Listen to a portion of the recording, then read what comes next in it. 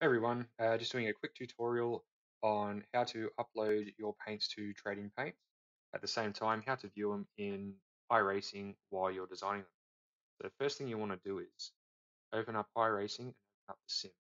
And we're going to be designing a sprint car. So we'll use a 410 dirt sprint car and we're going to hit test car on track. While that's loading up the simulator, open up Photoshop. Now this is the design of my new car while the sim is opening up. And I want to see that everything's well aligned and everything's okay and ready to upload to Trading Paints so everyone else can view it. So once the sim has loaded up,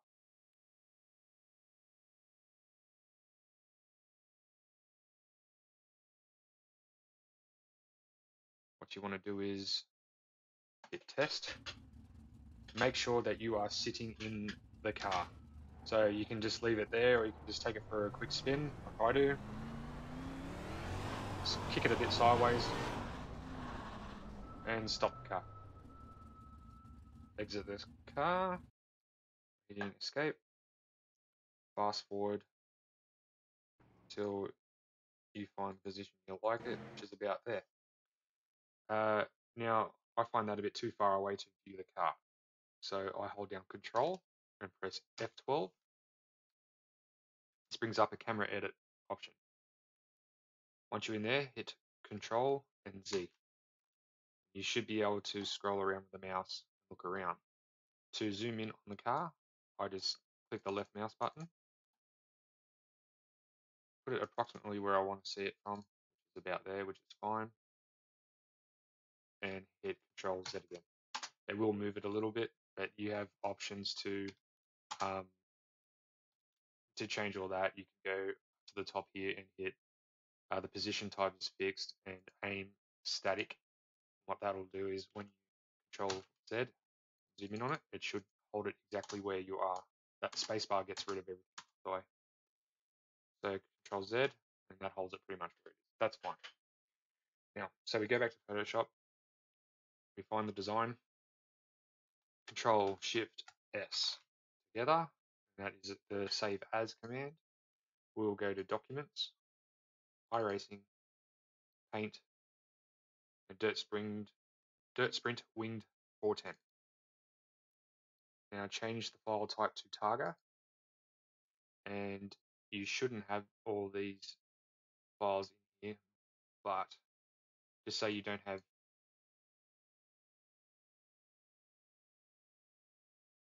all you have to do is find your iRacing member number, which this one here is mine. So I will click on that. See, what I'll do is I'll do it from the start. So what we'll need to do is delete all the Targa files that are delete, delete, delete, delete, delete. Can't select all because we're saving as, which is just going to take a little bit longer. That's fine. Okay, so what you want to do is to get it to pop up onto the simulator so you can see it, you need to type in car underscore and your iRacing customer number. So mine is 271976.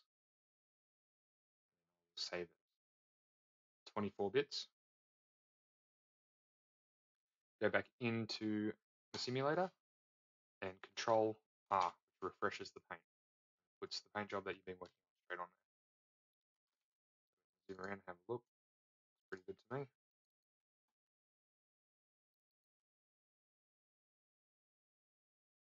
Alright, so I'll just say I'm happy with that right now. Oh, here's another little trick. You notice that you cannot see the numbers on my car. That's just simply in Options, Graphics, down the bottom right here, hide number while testing. You can turn it back on if you like to see where the numbers sit, like so. Just Control R, which is refresh. You can see the numbers on there. Okay. So what I like to do is hit print screen. There are quicker ways of doing that, but I hit print screen to take a snapshot of that screen. I open Photoshop with, I use this image size. size. Okay.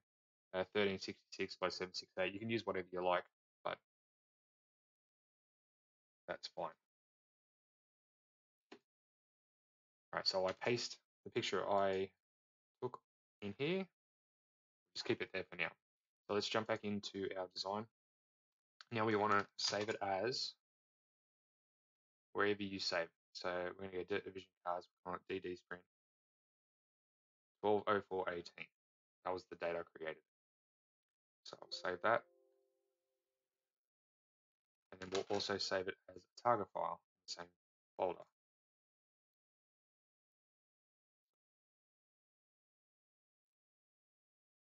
Okay. Jump back to the picture, save that as a JPEG.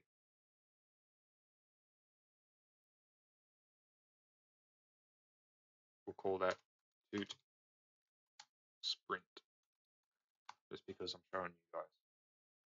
We'll save it as a JPEG.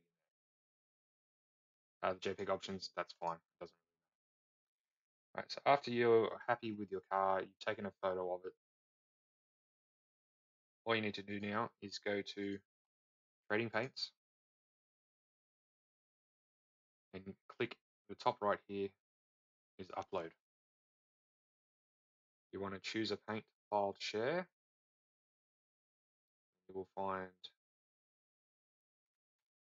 the file that you saved it in, which is Dirt Division Cars for me.